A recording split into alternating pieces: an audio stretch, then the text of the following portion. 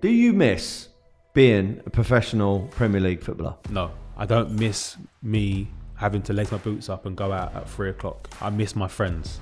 I miss the changing room. I don't actually miss the football itself. You've played with Ronaldo, but who would you say is the best player that you've ever played with? Paul Scholes is definitely the most talented footballer that I've been around. Similar to like Iniesta and Xavi, that type of player. Where do you see the luxury watch market going in the next 12, 24 months? Can it go any lower than where it is now? I like to think the bottom's out. Kieran Richardson is a friend of mine, a former Premiership footballer playing for the likes of England and also Manchester United. Our podcast spoke a little bit about football, but it was mostly about watches. He now is a watch dealer. We compare watches to the art market and all things passion assets. Please subscribe, enjoy this episode, and be happy, never content. Right, welcome back to the podcast, Stephen Sulley Study. We're at our second home, Woodbury House Art Gallery in Mayfair, and I've got a friend, brilliant guest, former professional athlete, footballer, Man United, England, but now also a businessman, has been for some time actually, in the watch sector. None other than Mr. Kieran Richardson. Thank you very much for your time, mate. I'm back in this lovely premises. I love it. I haven't seen you in a few years. Where was it?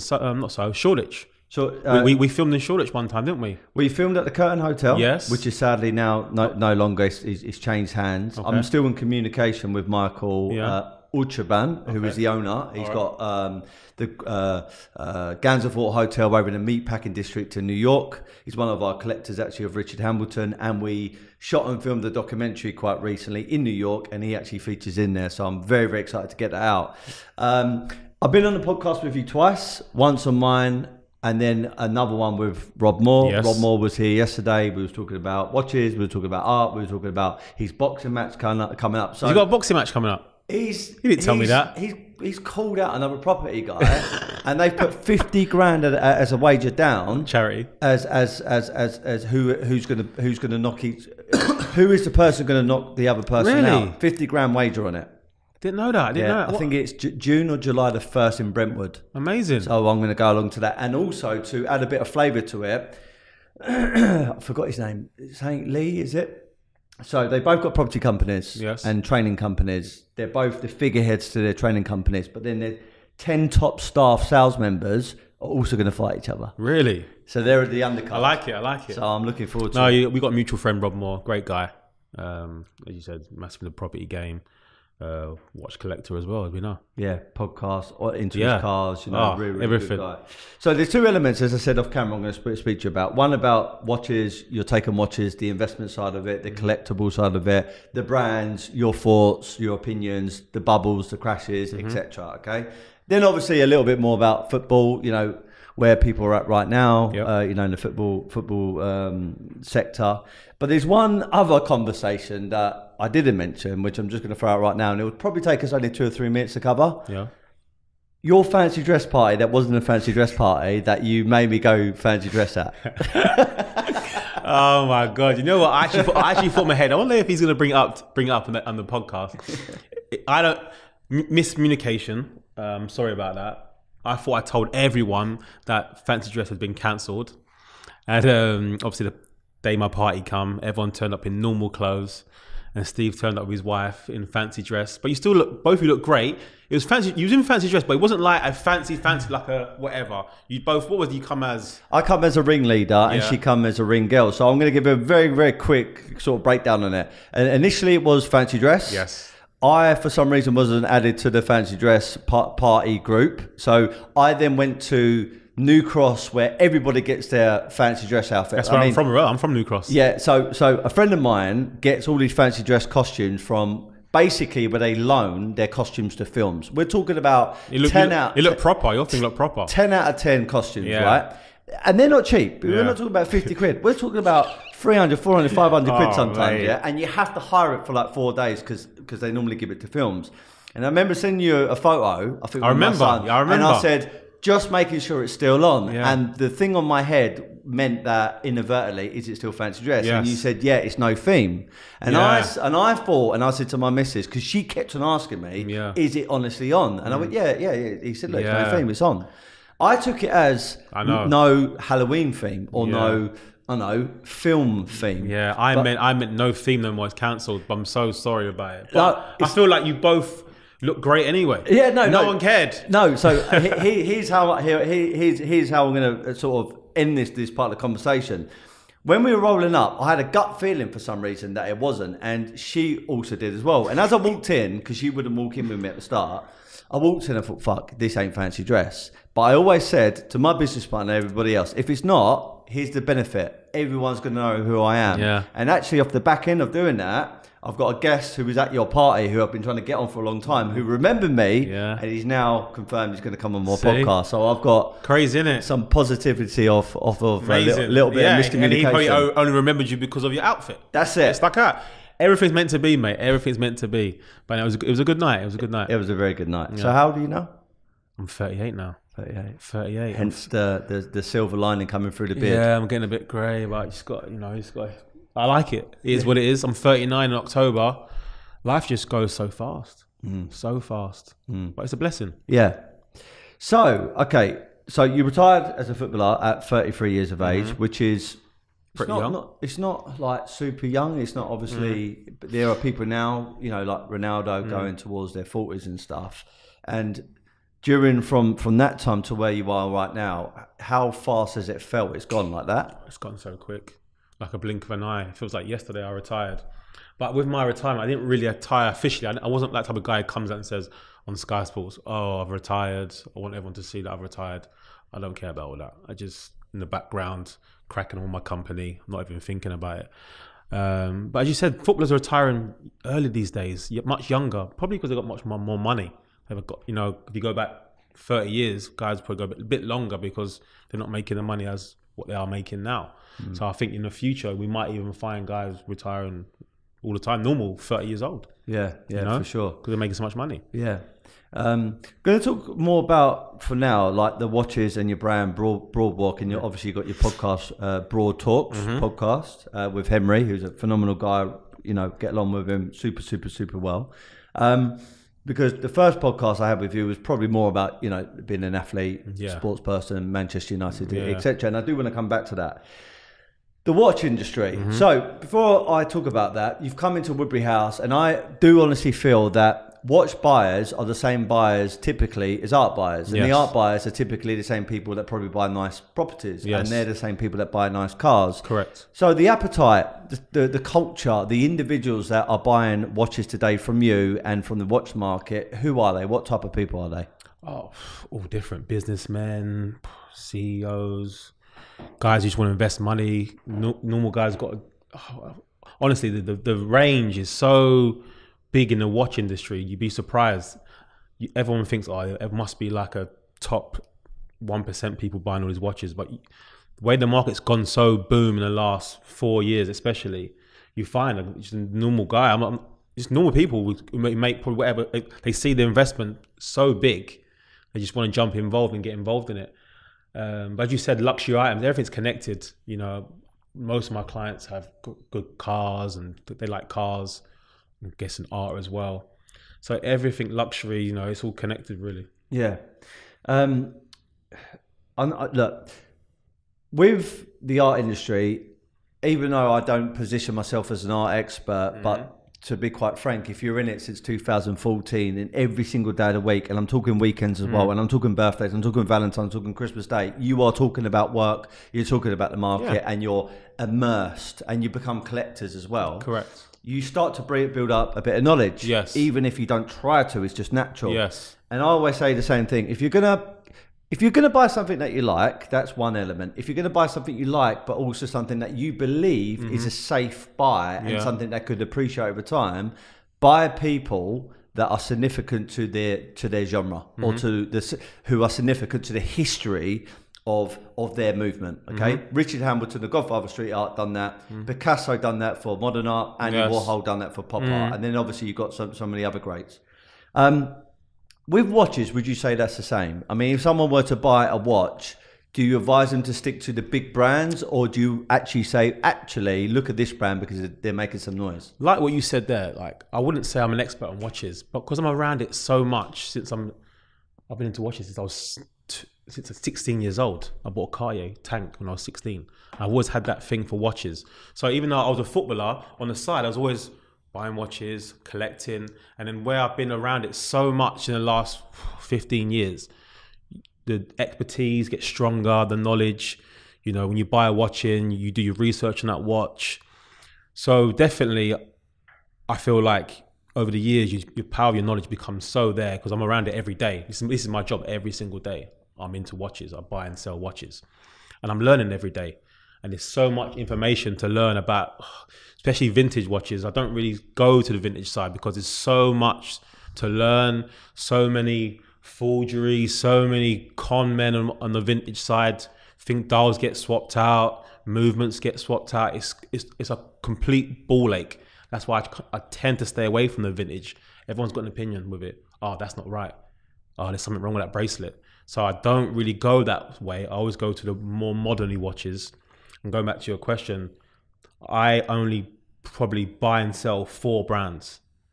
Patek Philippe, Audemars Piguet, Richard Mille, and Rolex. They're the only brands that I sell and that I know, which I got my forte on them brands. Yes, there's so many amazing brands out there for more watch connoisseurs, but for me, I stick to what I know, what people want, demand from my clientele. Don't get me wrong, whatever I sell, you get that new clientele, like FP Jones. If I sell FP Jones, I'd have FP Jones clients. But because I sell what I sell, I have them type of clients. Yeah, understood. But for me, them 4 brands is what I stick to, and what over the years I found are solid investments. Yeah. Very, very solid investments. I get it all the time. I mean, we have Google campaigns, we have social media campaigns, we have word of mouth, we have people just rocking up to our Mayfair gallery. Mm-hmm. And a lot of the time, a collector, investor, someone's in the art market who's quite passionate about all different type of genres will drop me a few questions about this artist, that artist, or this genre, that genre. And my answer is always kind of the same.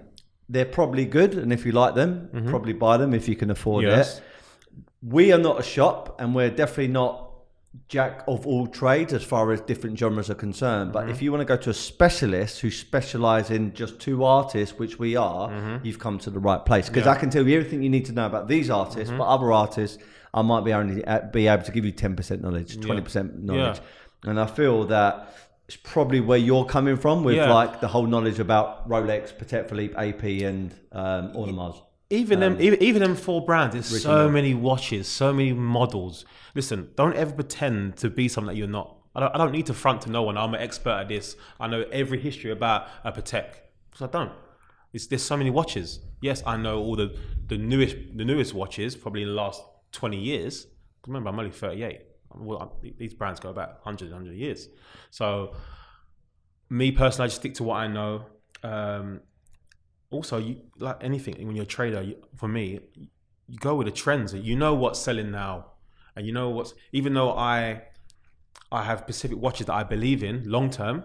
Like today, I'm rocking a 5370p. This is not even on the catalog, but I like it. It's a great watch. It's beautiful. It's a split-second chronograph. You know, so a lot of people don't know what that is, but it's a beautiful piece, an enamel dial. I like it. I would say to my clients, buy watches that you like.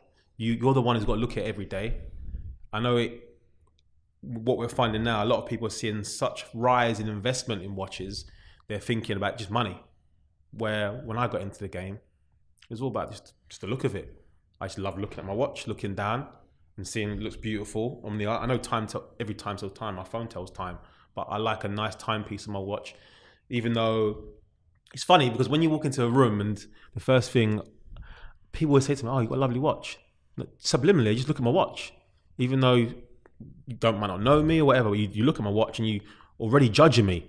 It's weird. Like even me, I'm a watch guy. I'll walk into anywhere in the world and I'll see a guy on with whatever, a nice watch, or I know it's rare. Already, I think, wow, he knows his watches. I'm judging him type of guy. It's weird.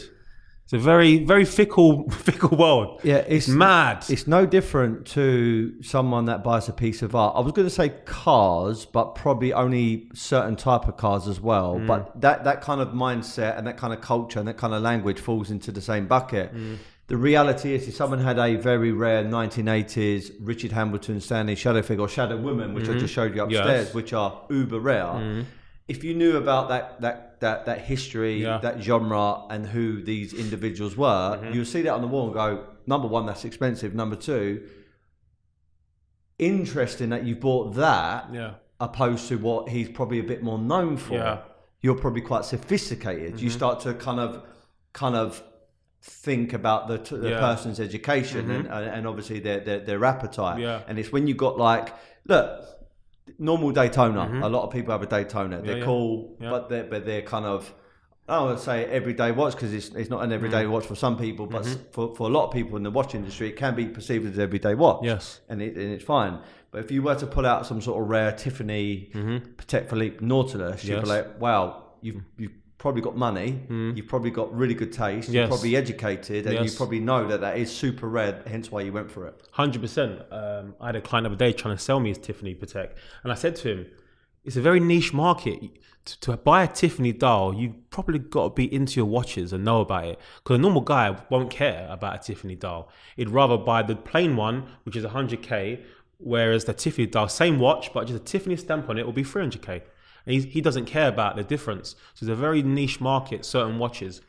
But as for me, I just love learning about watches. There's you can learn every day. I'm learning so many things. And what I find is the watches that I tend to buy or take into stock, I research about them and learn about them. Because remember, I'm trying to sell these watches to people. You have to know your product. Yeah. Otherwise, you just sound stupid.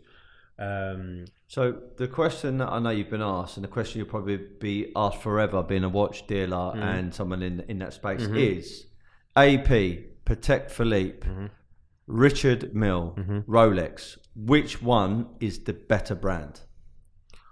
Well, number one, obviously Rolex. We know that because it's the biggest brand in the world. Okay, but like measuring it, yes, is that based upon revenue, or is that based upon reach, their brand reach globally? Yes, that's where I'm going. Obviously, brand reach, everything. Rolex is number one, nothing undeniable. But if we're talking about actual watchmaking, remember Rolex is made in machines. These Pateks, they're handmade, beautiful things. You know, even some APs. Patek, for me, number one is Patek. That's me, my personal opinion. But if we're talking about just branding and the biggest, there's no undeniable Rolex is the biggest brand. Yes, if you buy a nice steel Rolex, your money's kind of safe. You buy them at list. Remember, you've got to be buying these watches at list if you can, but no one can. You can't get them. There's too many. I can't walk into an AD9 Rolex and say, I want a steel Daytona. You just say, all right, wait 10 years. We'll put you on a list, buy a few watches for your wife or in between, and we'll get you one. Where I know people don't want to wait 10 years. We might not be here in 10 years' time.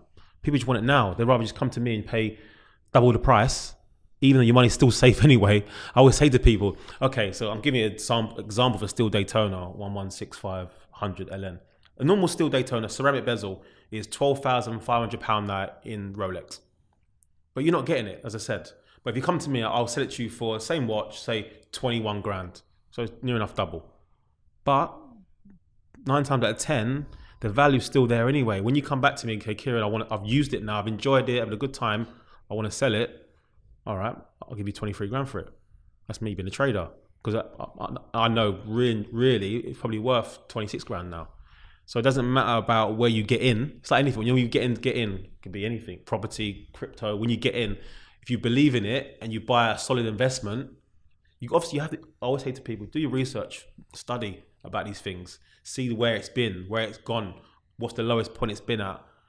You'll be all right. But I always say stick to them brands, and then you'll be kind of safe. So if someone approached you, and I'm guessing it's happened over time, where people are, I've got a passive knowledge about all these big four brands, and I like watches, but I wouldn't say I'm the biggest fanatic in the world. But I've heard via my friends and via family members that watches are a really, really good place to put your money. Yeah, I've got £1 million today. Yeah. Where would you advise me to put that?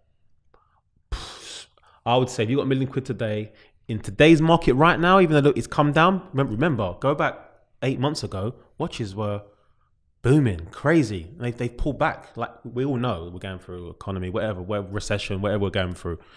Watches have pulled back. Me, I'll buy rare, Doesn't matter which brand that me personally, I'd buy a rare Patek, rare Rolex.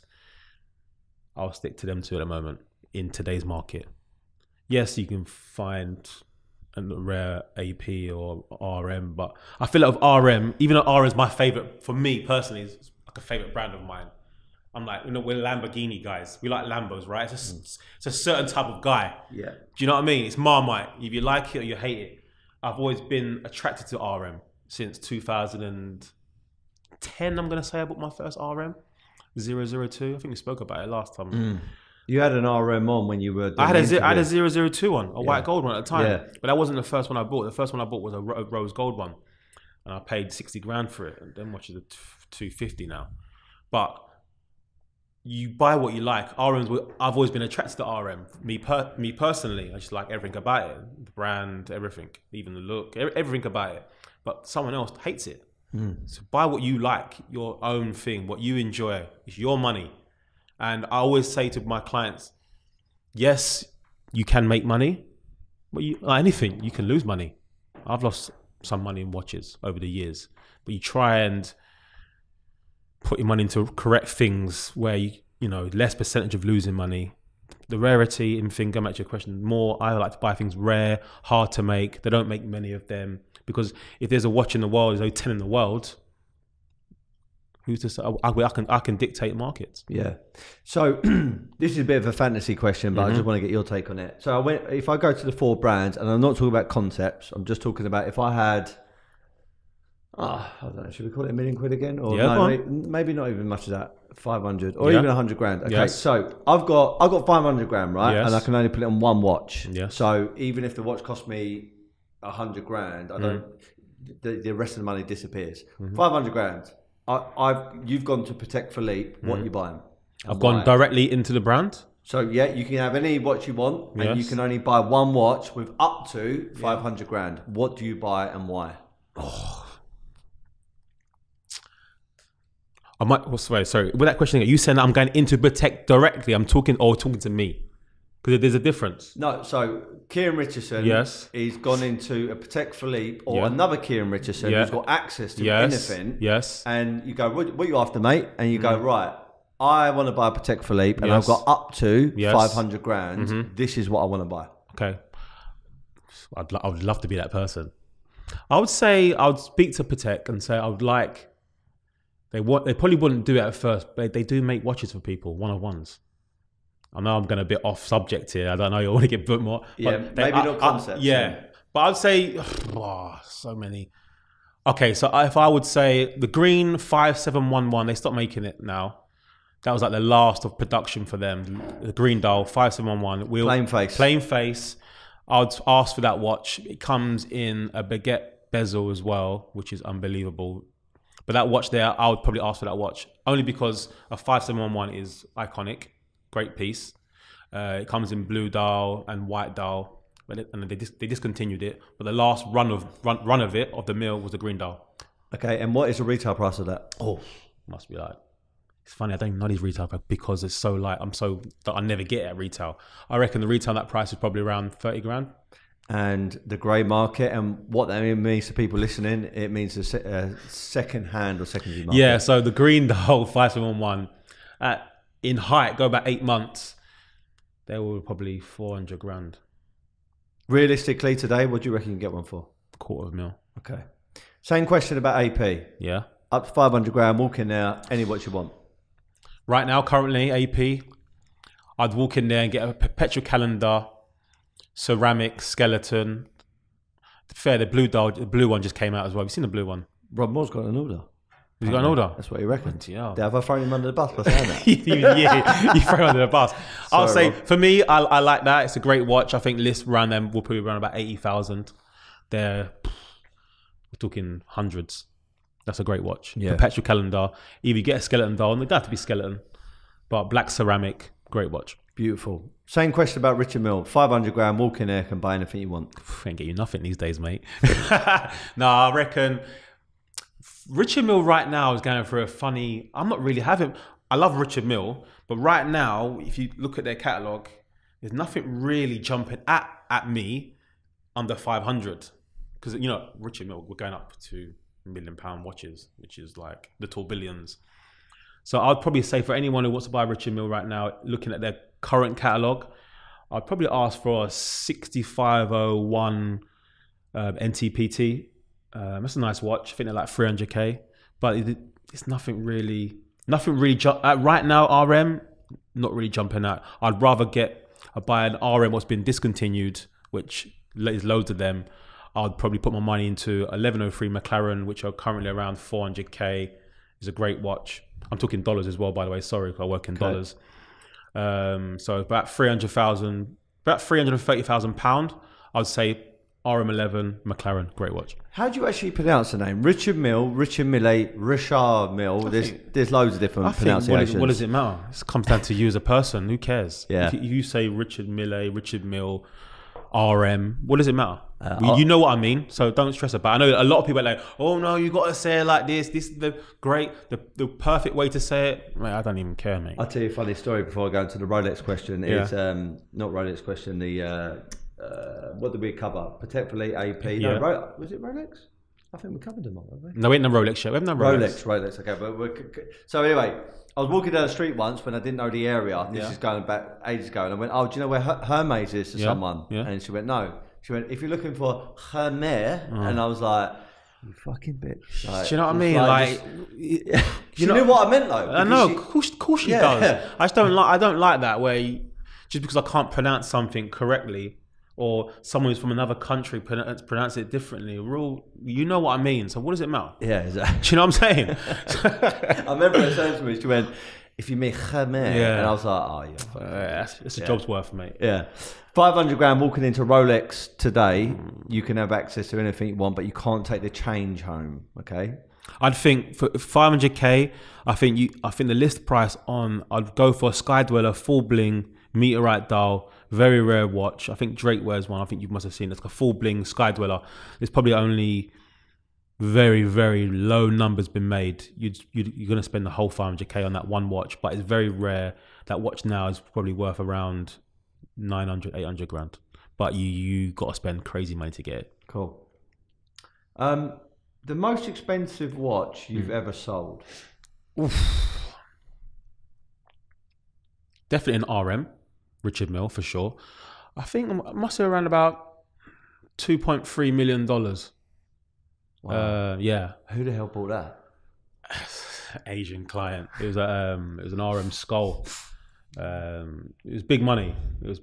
But there's buyers out there. You'd be so surprised. You know, like when I first got into watches and I first bought a watch, I spent like £14,000.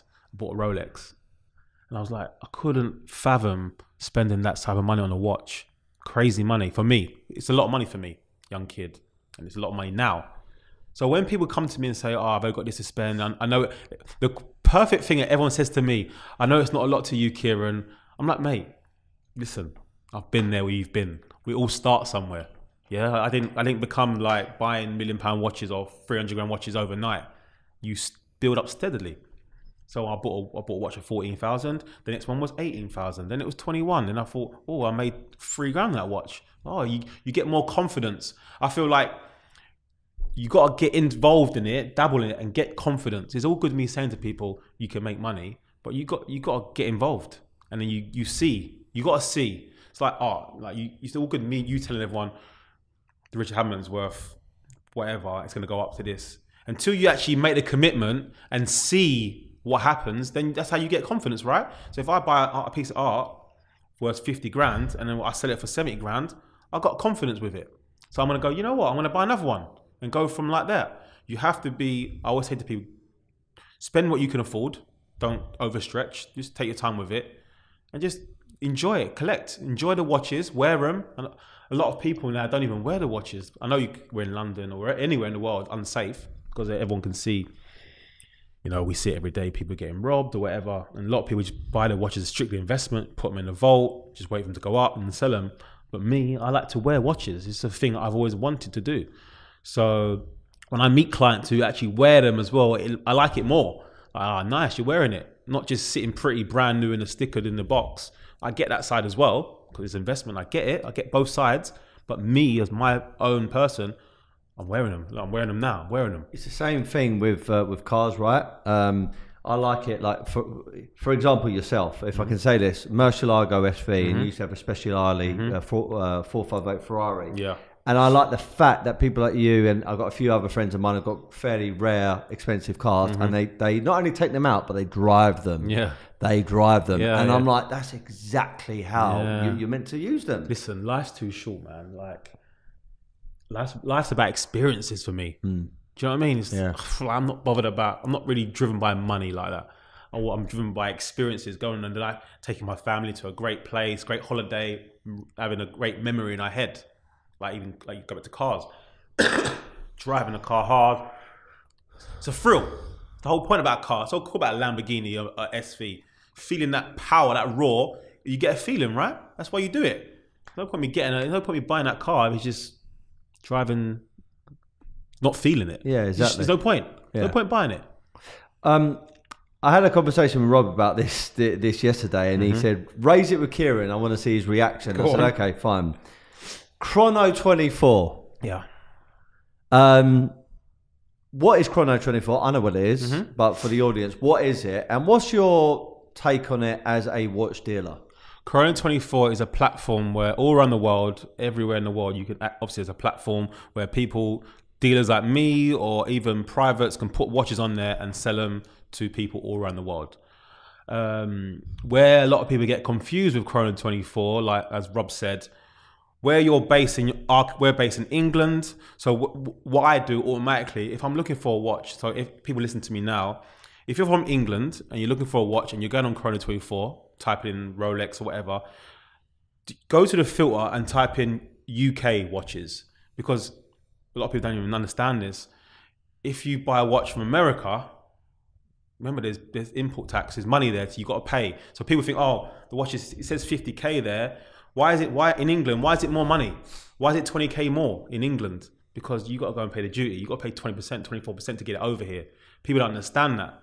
So I always get people constantly saying, oh, your watch is more expensive than the guy in Hong Kong. One, okay, watch is here now, physical. Do you want it, yes or no? Two, you have to pay the duty on the watches, the 20%. People don't understand that. Yes, you can send the money to the guy over there you've never met before. It's a risk that in itself. But when you bring the watch back into the country, you got to pay money. You got to pay it. And people don't understand that. Yes, you might get away with it, but when you come to do your tax returns and you got HMRC knocking your door saying, what's this over there? You ping money to another country, you got to pay the duty on it. People don't understand that. So a lot of people in Chrono always come to me and say, oh yeah, but is a watch cheaper over there in wherever? No, you're wrong, mate. And am I right in saying, like, just knowing a few friends in the watch industry, and I'm not saying they do this, but good friends of mine who are decent, honest watch dealers, very much like yourself, have said that people can use it as a bit of a playoff. So they might list a watch, maybe not under their brand, but under another brand. I'll give you one perfect example. Right? I had someone call me, and as you well know, I've got a 5990 Patek Philippe. Still, and I love the watch, and I've not bought it as an investment. I bought it because I really, really fucking love that watch. It's one of them watches where it's stainless, so you don't really notice it, but like what we were saying earlier, I feel like it gives me a little bit more sophistication. I feel like I can go in somewhere and go, that guy knows his stuff. Beautiful watch. A little bit, yeah? Yeah. I bought it for 39 grand. Lovely. 4 grand over the list. I'm happy about that. And at one stage, I think even one of your clients said they'll buy it for like 70, 75 grand a few years ago when I serviced it with you. At one stage, someone called me and said, have you seen how much your watch's gone up by? And I went, well, I've heard it's gone up a lot, but not really kind of followed it. They sent me a chrono and it was like 300 grand on there. Yeah. And I was like, it's all well and good listing something for 300 grand, but try and get 300 grand. So do you think there is a little bit of that goes on? Oh, yeah, definitely. Of course. It's like these traders will try anything, their luck. But what you find, the problem you find, if you said 300 grand, one guy puts it at 300 grand, what do you do when all the watch traders pull up for 300 grand? We believe that's the market now. And the guy who wants to buy it, he's going to pay it, right? If he believes in it, he thinks, oh yeah, the market's there, it's 300 grand.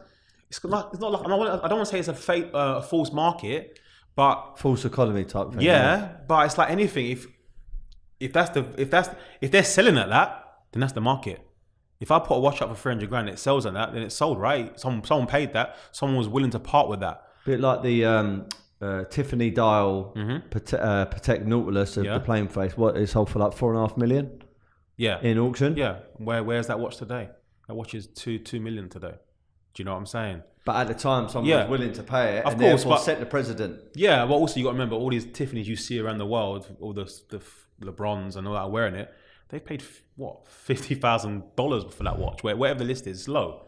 So it's massive gains. But someone also said the other day, to get that watch, you have to spend like $2 million in there on jewelry anyway.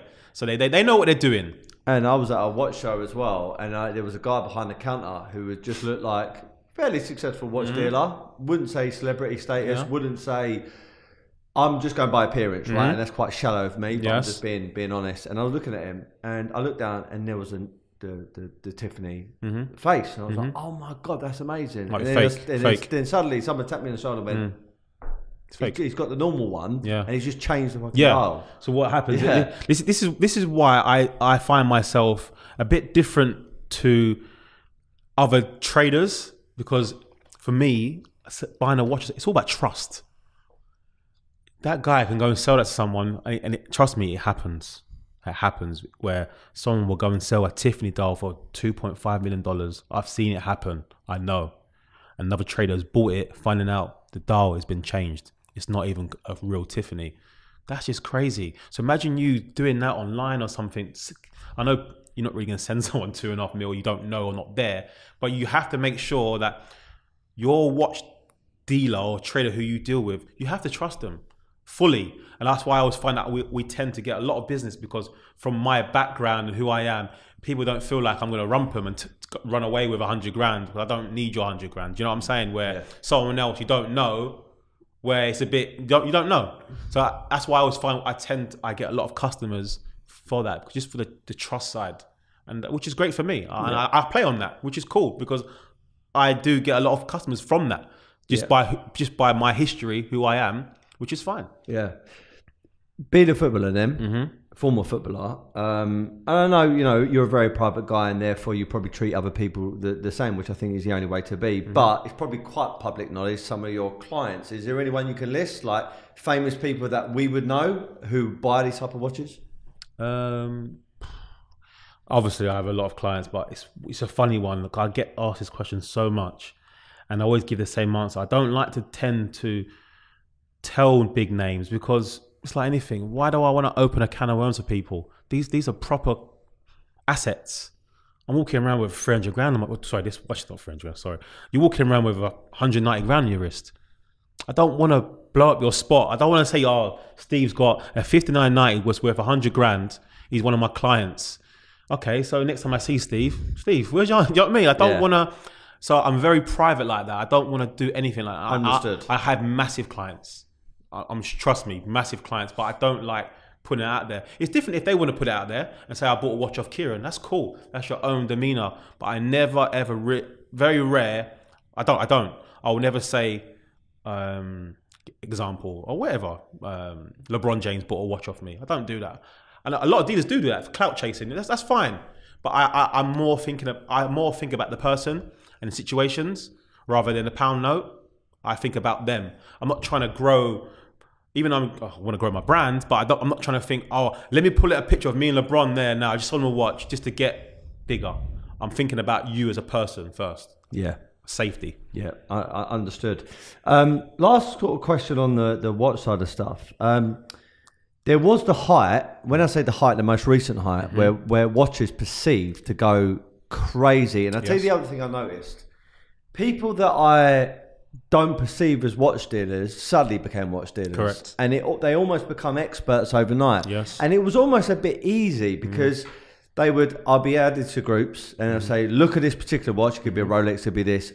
We think we know it's going to be X in 4 weeks' time. And true to their word, it was almost like they were Mystic Meg. They could predict the future. And lots of people were buying, and everyone was flourishing, everyone was doing really, really good. Yeah. And then it took a turn for maybe the worst, or something called a market correction. Yes. Why do you think it was at a high, and why do you think the watch market took a crash? I feel, going back to you saying about everyone all of a sudden he thinks they're an expert. Everyone becomes a trader. I feel like when you're on a bull run, it's easy to say it's still going up. It's still going up because it is when you're on a bull run. Anything, but I've seen so many spikes, so many crashes.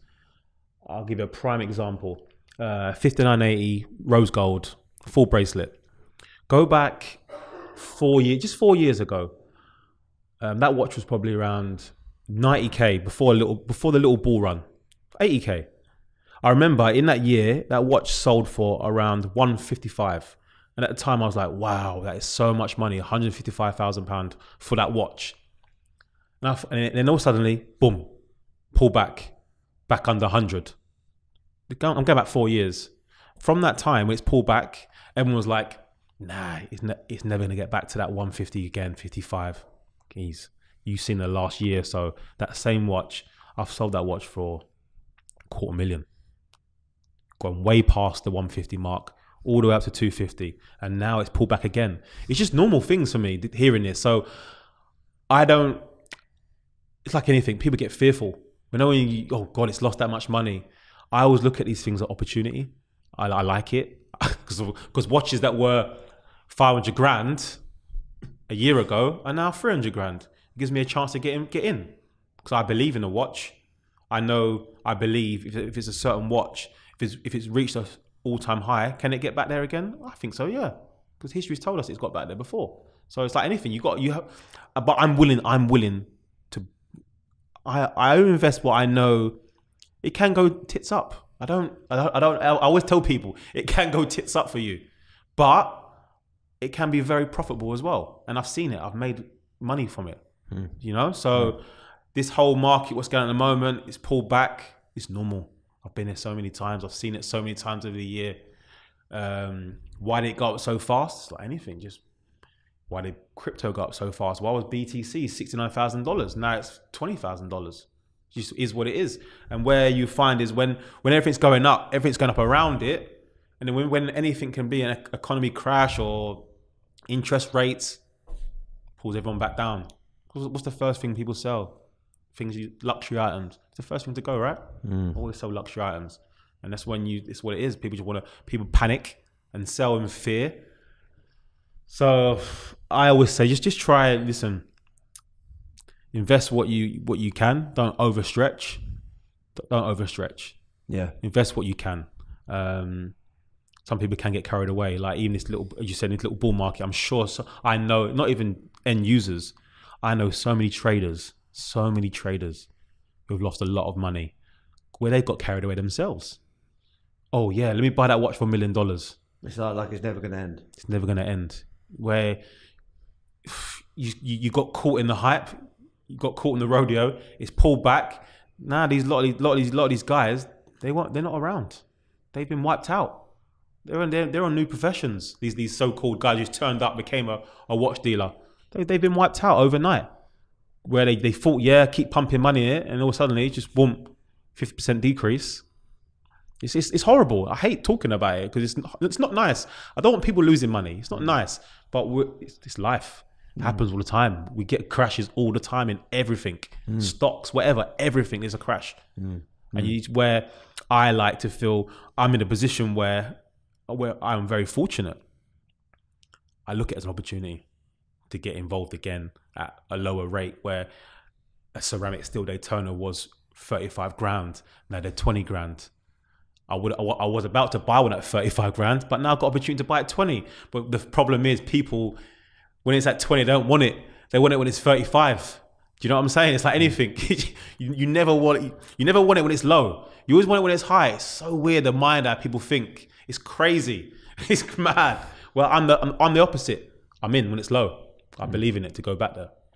Yeah, it's a good philosophy to have. So, running this off, right? I know you're not Mr. Meg, but you're in the game and you have an opinion. So if I'm an investor, I know first and foremost by something you like, right, we tick that box and do your own research, I'll tick that box. Yes. But then I'm coming to you and saying, right, I'm going to do something anyway, off my own back. But I just want the last bit of opinion from you. Yeah. Where do you see the luxury watch market going in the next 12, 24 months? I think, can it go any lower than where it is now? I like to think the bottom is out. where we're at now, the bottom is. But you just never know what's going on in the world. I just can't. But I feel like we're so down now from where we was. Oh, but there's so many great deals out there. So many great deals. Like you got a Platinum Daytona. What a great watch. Great watch. Just a normal dial. In Rolex, they're like 63 grand. They might have gone up now to 65. You can catch them around even grey market, off market. You can catch that watch in 70 grand, 80 grand. You're not far off retail. So if Rolex rang you now and said, Steve, I've got your Platinum Daytona list. 9 times out of 10, if you've got the money, you take it, right? Mm. So we're not far off there now. So there's great deals for people now. And you've got to shop around, try and find the best deal for yourself. But yeah, there's so many deals out there, man. I'm buying them up. Mm. I'm shopping. A Richard Hamilton collector. In actual fact, he collects Black the Rat as well. A client of mine. Yeah. Really nice guy. He's been to a bunch of our shows. Called me yesterday and he was just, because he knows I'm into the watches and we like talking about Patek Philippe, and he got a call from Patek, and as you well know, they don't categorically say you're guaranteed to get this watch next week, but they said, look, yes, read between the lines, this time next year, so 2024, you're going to be offered a 59.90 full rose, beautiful watch, Patek Philippe. And I went, how much is a retail? And he said like 96 grand. 96. It was 92. I think it's gone up to 96 grand. They just put their prices up. And that was, I mean, look, in height, they were commanding 350 apparently. Yes, they was. They were selling. They were selling like that. Yeah. They were selling like that. What are they now? 200? 250? No. Now they're around 240, 230. Trade probably 220. Maybe pick up 210. Well over double his money. Oh yeah, no, he's double. Whenever you get like a hot watch, all these people out there who are trying to get on the list, 9 times out of 10, the hottest watches that you want, Daytona, Sky Dweller, when you walk out the shop, it's double. 1590 rose gold is double straight away.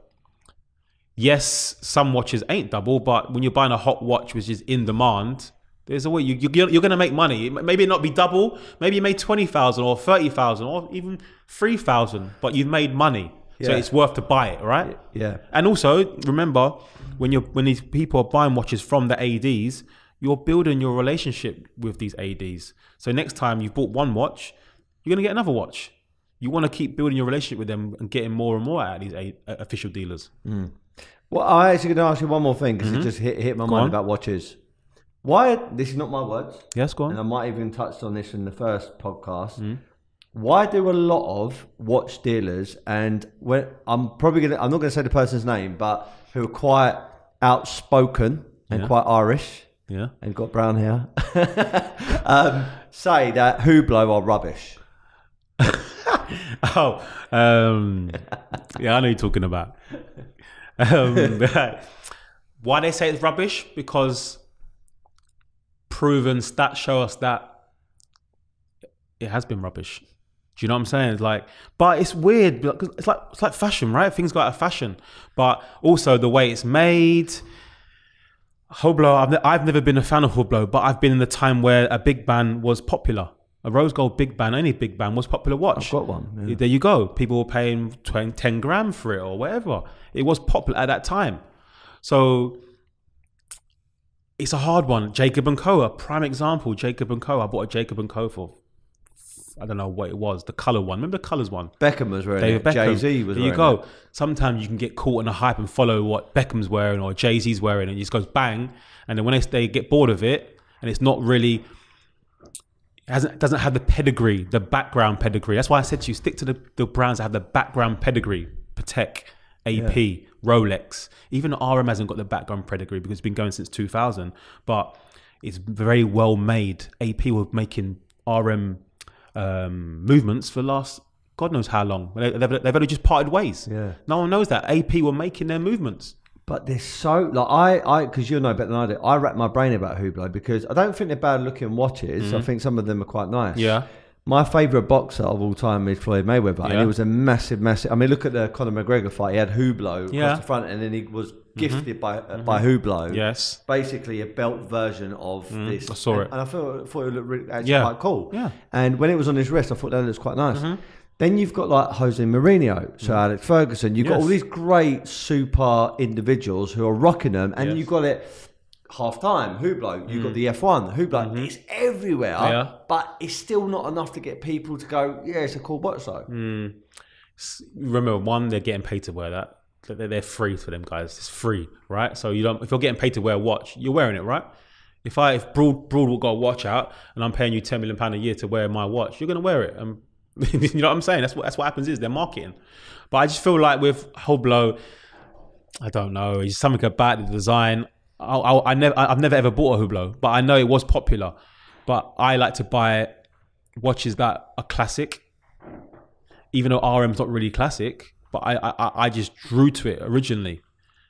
Hublots for me, I don't even touch it. I don't think I've ever bought one. I've sold one once. Even when I sold a Hublot to this guy, I said, you might lose money. And right now, you probably will lose money on that brand. And how did he react to that? He didn't care. That doesn't matter because he liked it. That's what I'm saying. It's nice to meet people like that. You like the watch. I said to you, you might lose 20% in that watch. He didn't care. I like it. I don't care, which is great. Yeah, I love people like that. Yeah, definitely. I love it. Bit about football then, to conclude the podcast, okay? Do you miss being a professional Premier League footballer?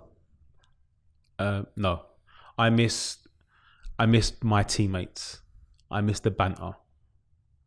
I don't miss me having to lace my boots up and go out at 3 o'clock. It's weird. It's weird me saying that. I miss my friends. I miss the changing room. I miss the banter. I miss the banter change room. I miss the boys. I miss that. I don't actually miss the football itself, but it's funny because I watch football so much now. So much. I love it. But when I was playing, even though I would watch football, I never used to watch it as much. Now I'm like, yeah, Arsenal, Man City tonight. I'm watching that. I'm like, I have to be home for 7:30 or whatever the time is. But when I was a footballer, I didn't really care about watching football like that. Yeah, if a big game was on, I'd definitely watch it. But now as a person who's not playing no more, I actually enjoy being that fan. I'm an Arsenal fan. I love it. I'm buying season tickets next season. I'm enjoying it.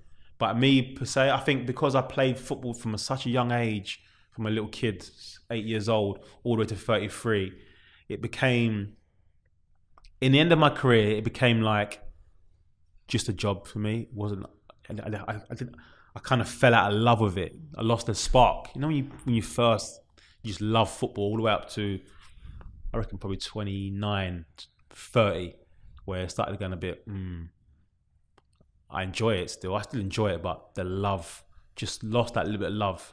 You're going through the motions, yeah. Going through the motions, picking up paychecks. And it can show on your performance. It does show on performances. And we see it every day with footballers.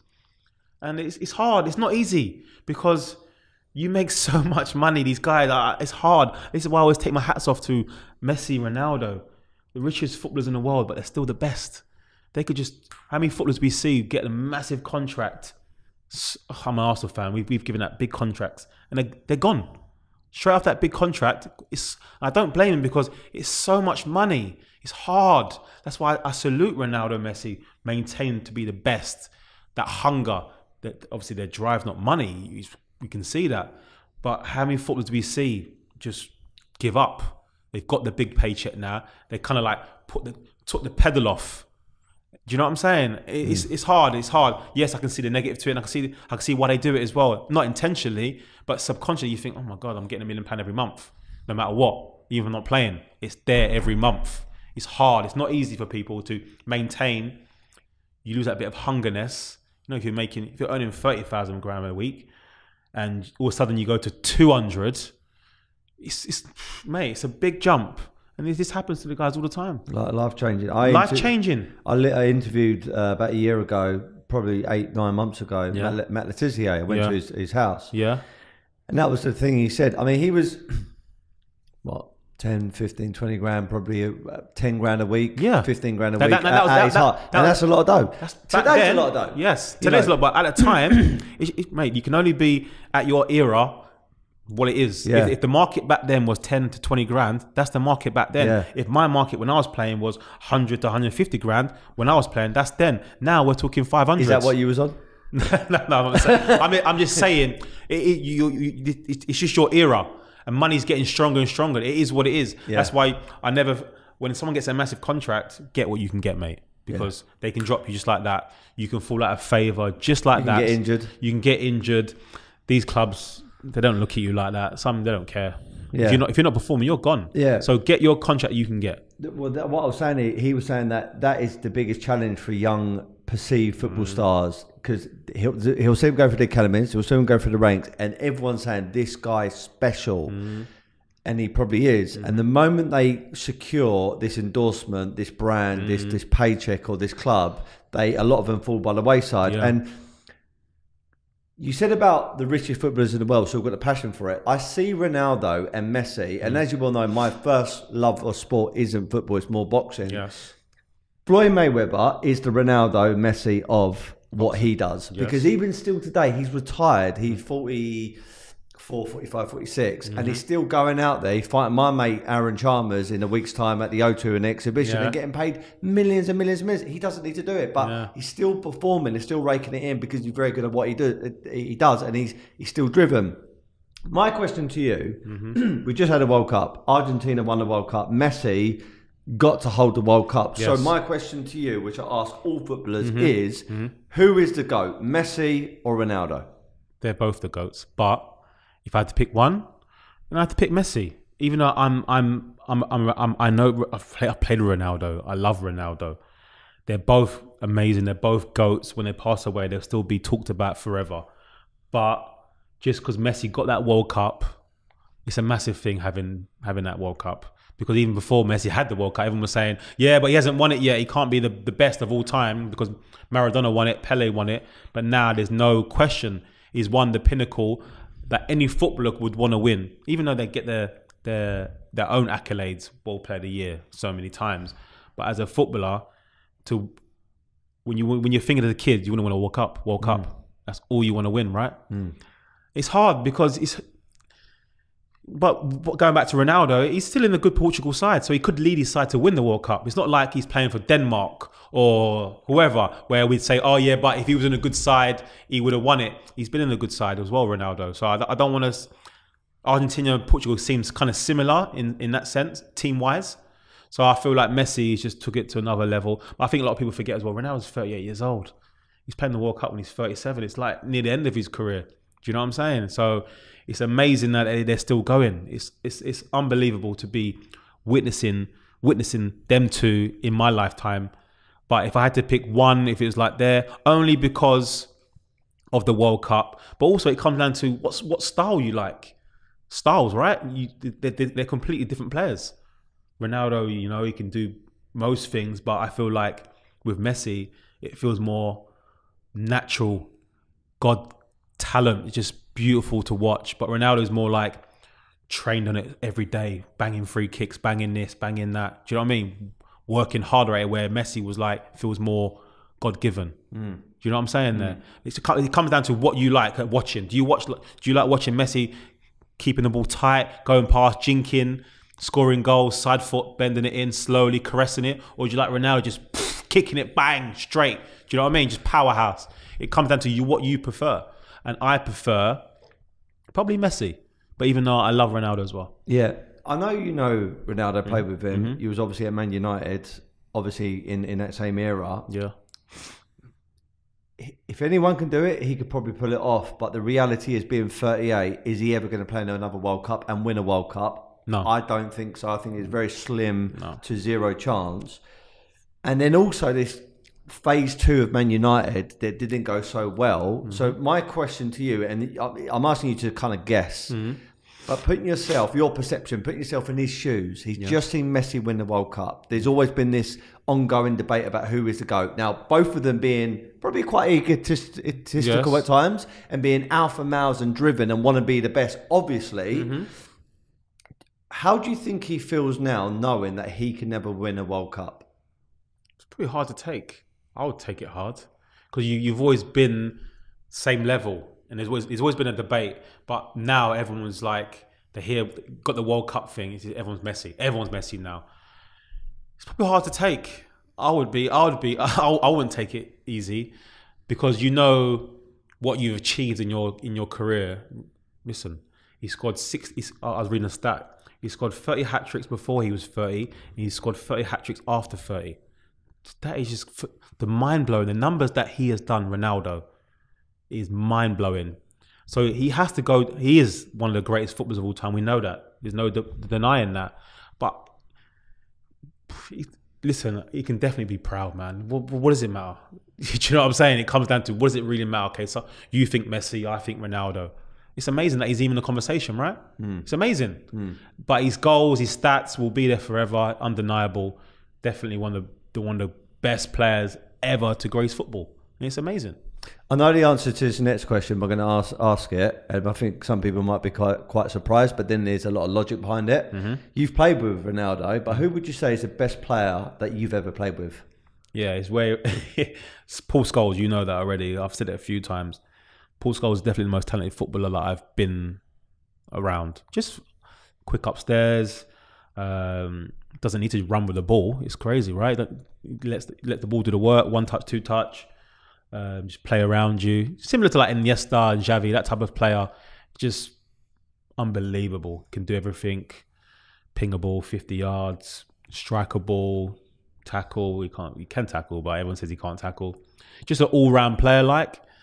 For me, that was my most, probably the best player I've played with. Even though Ronaldo, Rooney's, Roy Keane's, they're all unbelievable, elite, top. But just that one little bit where in training where everyone's thinking the same thing, Paul Scholes. You were signed by Sir Alex Ferguson and also signed by a former teammate, Roy Keane, back in the day, right? Who's a better manager, Sir Alex Ferguson or Roy Keane? That's funny. Sir Alex Ferguson, number one, best manager of all time. There's no denying that, and that's Roy wouldn't care anyway. But I enjoyed working for Roy. Roy was a good manager. I really enjoyed working for Roy. I feel like he got the best out of me, and I feel like even though he's a massive, he's my favorite pundit right now as well. I love watching him pundit wise. Oh, he's so black and white. Oh yeah, that's just the way he is. Filter. But that's the way he was as a manager. I was going to. My second question is: I know Alex Ferguson has a tendency at the right time, to blow up on certain people to get the best out of them. He knows when and put them in check. Yes. Roy Keane is also a very fiery person, and we saw the Patrick Vieira days, or no, I think it was Ian Wright. You know where he used to have like Vieira. Yeah, Vieira. Yeah. Who could get angry, the most angriest, the quickest? Who was the most fiery, Alex Ferguson or Roy Keane? Both fiery. I'm going to say Roy was probably most fiery. You know, he's a captain, right? Always led by example. Always did things that it's funny with Roy as well. He would never ask you to do something that he couldn't do himself. Unbelievable player. Never gave the ball away. Engine. God, I feel like Roy was the best captain probably of Man United's history for me. I know people say Captain Marvel, Robbo, but Roy Keane, the most greatest captain. Being a captain's about getting the best out of your team, leading. He was the perfect person for that, and everyone respected him because of obviously what he did on the pitch. He lifted players up, and the players who couldn't handle him as a person, you just get left on the wayside. It's not for you. That club's not for you. Man United's not for you because he's proven what he's done. He brings everyone up. He gets the best out of you. Yes, he can be harsh. You've seen him. Everyone sees him on TV every week, the way he talks. There's no different the way he was in the change room. It's exactly the same. Black and white. Kieran, if you can't make that pass, get out of the changing room. Find someone else to come in and do it. Simple. I love that. Since you retired, the game has changed slightly. And the most obvious thing that's changed is VAR. Yeah. Do you like VAR in the current modern football game? It annoys me. You know what? I do like it, but sometimes I'd hate it. It annoys me sometimes. You know, like when it's like a whisker, just a whisker, and they say, "Oh no goal." I was like, "Oh, it's kind of killed it." Really, would it get on my nerves if I was still playing? I think it's okay. I think it's all right. In the end of the day, it is what it is. It's the truth, right? Sometimes they got it wrong. They got it wrong for Arsenal the other day. Got it wrong, but yeah, I feel like it has sucked a lot. Like that's the whole point about football, right? You go home and say, "Nah, that was offside. No, that was definitely onside." It's like you know what I mean? It's a bit of banter at home or wherever. It's good to talk about things. Now that's completely been wiped out. Do you know what I'm saying? But I guess it's more, you could say it's fair now. Everything's just there, isn't it? It's black and white. Yeah. One last question about football, and then I'm going to wrap up the podcast. So, you know, you said earlier You're an Arsenal fan, right? Yes. That's not something that's happened last year. That's happened since you was a kid, right? Yeah. I always think this, and I think I might have even mentioned before to you, but you played for the best club in its generation, Man United. You won everything, you know, Premiership, Champions League, and then you obviously had your call up for England, representing your country. I mean, everything's going great. But don't you see it as a conflict of interest? You're an Arsenal fan, but playing for Man United. Is that a conflict of interest? No, I don't think so. Never. I would never. It's funny. I'm an Arsenal fan, but when you're actually playing for your clubs, you're not really thinking about your Arsenal. I'm sure most footballers as well. When you're playing for your club, whatever club you're at, that's your team. That's who you're riding for. That's who you're supporting. I wouldn't go on the bus after a game and go, did Arsenal win? Nah, it is what it is. And when I used to play against Arsenal, I've knocked Arsenal at the FA Cup. I've scored a goal, a winning goal, knocked them out. I don't feel like, it's Arsenal. I just want to win games. I just want to win. Whoever I'm playing for, I just want to win the game. I don't think like that. So there's no conflict whatsoever. You can support another club and still play for another club for sure. Yeah. So I know at 2:00 you're recording your podcast at Broad Talks podcast. What is that podcast all about? Yeah, so that my podcast, we started a year ago now. It's basically about just watches. Sometimes we talk about football. We have guests come on. This season, I want to talk more about watches, more in-depth reviews, things we enjoy, investments. It's a good podcast. I enjoy it. It was something that I was in my mind for ages. When I spoke to you about it, I want to just get involved in a podcast. I've kind of ticked the box now. I've done it. But I want to carry on, be consistent with it, because you know how hard it is doing these things, where I'm so busy with work as well, trying to sell watches and buy watches, and I'm traveling so much. It's hard to juggle sometimes being consistent, getting videos out there. So definitely 2023, I want to be more consistent with it, definitely. But definitely come watch the podcast. We've had some good guests on there in the past. Ian Wright, Rob Moore, a bunch of people. Rio. Yeah, Rio's been there. We've got a lot of guests who want to come on as well. It's hard, you know, just finding people, slipping them in. These guys who I know, they're so busy. Like Mika Richards, he's coming on the show, but it's just when's he coming on? Because he's around the world. He's doing this, he's doing that. And remember, when these guys are coming on, I'm not paying them, they're my mates. Do you know what I'm saying? It's different if I'm ringing up Meeks and saying, Meeks, I'm giving you 50 grand. He's there tomorrow. Do you know what I'm saying? You've got Sky Sports, they're paying him. I'm not paying people. You're not paying me. You're my friend. You know what I'm saying? So it's hard when you're asking your friends to come on or whatever, or people who are not your friends, but they know you. Because I'm not paying you really, because I just want you to come on the show, tell us whatever you want to tell us. So it's hard. I did actually look about, I know that if I want to get anyone, if I'm paying them money, they're coming on, right? Yeah. But do I want to go that route? It's a lot of money. Do I want to spend that money on giving chunks 50 grand to come on my show? It's a debatable one, because if he does come on my show, yeah, it can go up higher, correct? It can do, but it might not. Viral, but it might not. It can go viral, but it might not. But I'm still out of money. But I don't mind investing in things if I believe I can get my podcast better. But right now, I like to build organically. Start slow. I know these guys who are massive YouTubers. It takes time. Nothing ever happens like that. These guys, these KSIs. It's funny. I was chatting to my wife the other day about KSI. I met KSI I'm going back probably 18 years ago. I was in a Sainsbury's car park. He come up to me. And he was like, "Can I have a picture of you?" And I was like, "Yeah, cool." I didn't even know who he was. I had a picture of KSI. And then only when one of my someone I know was like, "That's who was young at the time. That's KSI." I was like, "I don't know that. Who's KSI?" "Oh, he's a YouTuber who films himself playing games." But look where he is now. I'm going back 15 years. He's took all that time to build where he is today. People think things happen just like that overnight. Well, being an Arsenal fan, they've now they're the brand Prime. Yeah, and you know the Prime is obviously a drink that him and Paul Hogan put together. They now sponsor Arsenal and now UFC. Really? And the mad thing is, and I've kind of I'm not saying worked out their business plan, but YouTubers have gone into combat. Yeah, both done boxing, but it looks like KSI sticking to the boxing, got that demographic. Mm-hmm. Logan Paul is now going to WWE. Is he? He's been fighting. Really? And they've got this. They're killing the They're game. everywhere. They're killing the game. These guys They're absolutely having it. But they're working hard. They're working very hard and smart. Hard and smart. They're working hard. They put the work in over the years. They let the dog work's been done. Now they're reaping rewards and they're carrying on. Fair play to them. Do you know what I'm saying? Like, I'm on 2,000 subscribers on my YouTube channel.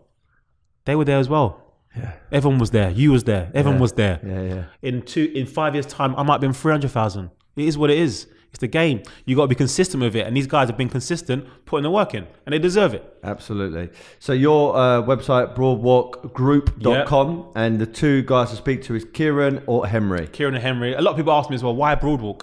Because that's the name of my road as a kid. Name was my road as a kid, Broadwalk, in South London. And that's your Instagram handle. That's my Instagram handle as well. That's my website, www.broadwalkgroup.com. Instagram, Broadwalk. Last question. Be happy, never content. I asked you this question when you first come on. Every single guest, I asked them. Mm-hmm. That is my mantra. That's my quote. What does be happy, never content mean to Kieran Richardson? I feel like be happy, never content is, for me, money's never been my motive. Money's never been my motive. My family are my motive. And my family bring my happiness for me.